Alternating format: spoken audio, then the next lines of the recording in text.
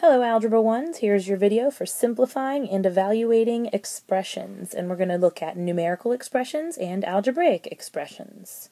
Let's jump right in with starting to talk about the order of operations. Order of operations. The problem with order of operations that we have is it's taught completely out of context. So let me give you a little bit of context for your order of operations, and let's start with what the heck is the order of operations. The order of operations is usually represented by this old tired acronym, PEMDAS, usually please excuse my dear Aunt Sally. I prefer purple elephants may destroy a school, but that's just me. And it tells us that we're supposed to do our math in this order. First, what's inside parentheses, then any exponents we need to apply, then multiplication and division as it comes from left to right, and addition and subtraction as it comes from left to right. But what really is the point of that? Well, let me show you. The point of the order of operations is that we learn how to apply it in an algebraic expression. So if I was to evaluate this expression, which we're not going to do in this circumstance, but if I knew what the value of x was, the way that I would actually do the math here, or evaluate this expression, is I would start by squaring that value of x. Then I would multiply that value of x times this 8. Then I would do the subtraction and then the addition as it comes across from left to right. And that's the point of order of operations. It's not one of these numerical expressions they throw at you that you have to simplify. It's actually realizing that in this circumstance, PEMDAS has to apply because that's how we do the math correctly. Rather than only giving you these long drawn-out, seemingly pointless numerical expressions to simplify using the order of operations, which of course we will still do because it's something you still need to be able to do, it's important to recognize why we learn this skill, because we have to apply it to the algebraic expression. All right, moving on to what makes like terms. Okay, in an algebraic expression, what exactly is it that makes terms like terms? Well, like terms have the same variable with the same exponent. So to be alike, two terms must have the same variable with the same exponent. Let's look at some examples. Here we have two algebraic expressions. The first one on the left, negative 5x, get my laser pointer instead of moving my images around, negative 5x minus x plus 8 plus 6x minus 10. And in this algebraic expression, you have one pair of like terms. You have minus x and you have plus 6x. So, I lied. There is actually another pair of like terms here. Does anybody notice what it is? It's plus 8 and minus 10. Now let's talk real quickly about some vocabulary. This one right here is your quadratic term. That's something that will come up later in the year, but it can't hurt to start with the vocabulary. And both of these here would be linear terms. And that's something we'll talk about as we learn about more complicated equations. Finally, your 8 and your minus 10, those would be, we should remember this from last class, constants. So again, your like terms have the same variable and the same exponent. I cannot add together this negative 5x and this minus x, or subtract in this situation. I can't do that because they're not like terms. This is x times itself, and this is just x. So they're definitely not the same value. I can't combine them the way I could combine a minus x and a plus 6x. Now please copy down the second example and identify those like terms for me, and then so pause your video to do so and see if you ended up with the correct answer. Alright, so your like terms should be the negative 3x squared and the x squared, and the plus 2x and the plus 7x. What would be the name for that minus 4 there, right in the middle of that expression? That's right, that would be a constant. Excellent. So that's what makes like terms. We're not going to see too much in the way of algebraic expressions. Let's take a look at simplifying a couple of expressions, first looking at what makes the difference between simplify and evaluate. In order to simplify some expressions, we're going to first have to identify what the difference is here between simplify and evaluate. Simplify means do all the math you can until you can't do any more. So that's follow the rules of math until your answer is as simple as it gets. So we'll see in some cases that means your answer will be a number, a numerical answer, and in some cases it'll be an algebraic expression where you can't simplify it any further. Evaluate, on the other hand, means plug in the given variable values, and find the numerical value of the expression. Let's look at a couple of examples of expressions that you can simplify. Here are 4 examples of expressions that you can simplify. So you can go through and simplify them on your own. The first one should have a value that ends up being negative 48, and the second one should have a value equal to 1. So because this is a prerequisite skill, a pre-algebra skill, I'm not going to go through those two on the video. But I will do the algebraic expressions because this is a little bit new. Again, probably a prerequisite skill. You probably did this last year, but let's just review quickly. So I have one pair of like terms here that are algebraic terms, n plus 9n. And if I have 1n and I add 9n, I have 10n. 10n. And then minus 10 and minus 3, those are also like terms, but they're constants. So minus 10 and minus 3 is like negative 10 and negative 3. That's negative or minus 13. So negative 13 or minus 13. So the simplified version of that expression is 10n minus 13. Negative 6k plus 7k is the last one here. We're adding the negative 6 plus 7 and then tacking the k back on. So negative 6 plus positive 7 is positive 1. So that'll be 1k, but we don't need the 1, so we just say that's k. And that's the value of that expression. So we're going to move forward now. We're going to take a look at actually doing some evaluating of expressions. Here are the steps for evaluating algebraic expressions. You're going to start by copying the expression and the given variable values. Now I know that some of you are neglectful in how much you write out, but I think this is really important, especially if you're going back and forth between a workbook and a page, or a test screen for that matter, and a page. So I want you to copy the expression as it's shown and the given variable values.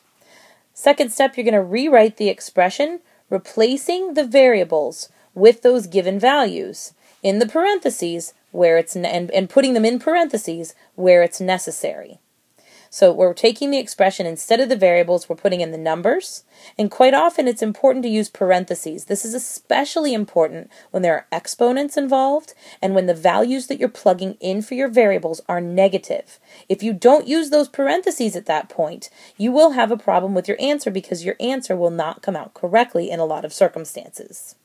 The final step here is to use the order of operations to find the value of the expression. So we simplify all the way down, get a numerical value, and we're done. Let's try some expressions.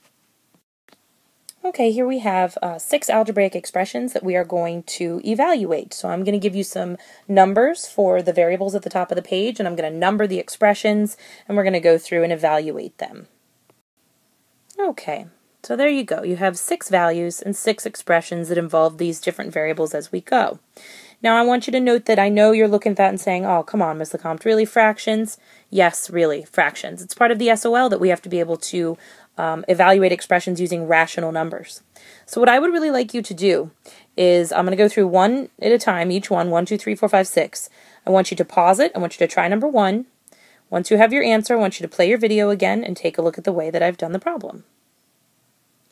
So we have 5r plus 2d. So 5 times r, so we said in our directions that we need to copy down the expression, and which I hope you have done, and then plug the values in using parentheses where it's necessary. Well, we're going to use the parentheses here to show multiplication. So it's 5 times a half plus 2 times 5. When we have a whole number times a fraction, I want you to remember that that whole number is really as if it's a whole number over 1. So really it's whole number times numerator. So we're going to get 5 times a half, which is 5 halves, plus 2 times 5, which is 10.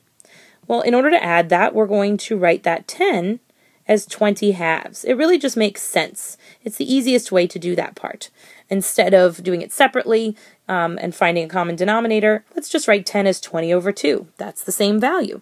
So 5 halves and 20 halves makes 25 halves. And in algebra, we express our answers as improper fractions, not mixed numbers. That's for the SOL, and it's also for other concepts we're going to see throughout the year.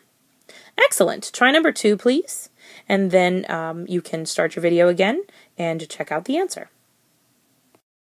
So this time we have 6 plus, so 6 plus 5, and then in parentheses we're going to plug in the y value, which is 8, plus the g value, which is -1. And I want you to notice that I'm putting that -1 in parentheses because it's necessary there to distinguish between the plus sign and the negative on the 1.